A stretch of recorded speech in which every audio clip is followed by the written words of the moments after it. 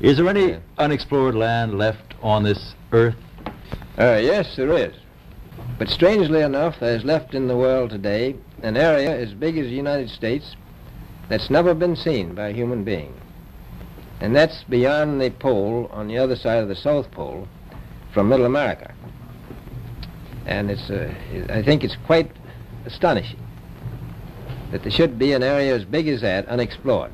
That's a tremendous So challenge. there's a lot of adventure left down at the bottom of the world. Why this interest in the bottom of the world? Nobody living down there, is there? It happens to be an untouched reservoir of natural resources.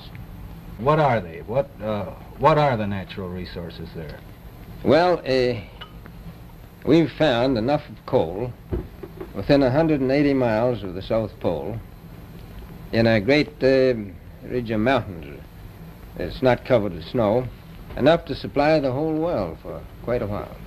Well, that's the coal. Now, there's evidence of many other minerals. We are pretty sure there's oil. Now, that coal shows the bottom of the world. Now, by far the coldest spot in the world. Where that coal is gets 100 below zero in the winter. well, It was once tropical. So we think there's oil there, and there's evidence, probably uranium there.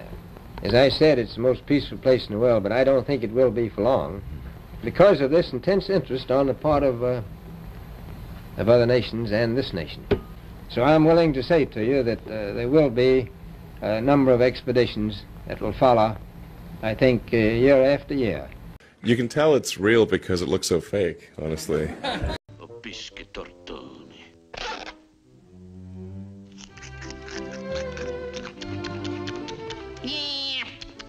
What's up, Docs? I'm a disgust. Nobody believes that the world as she's around.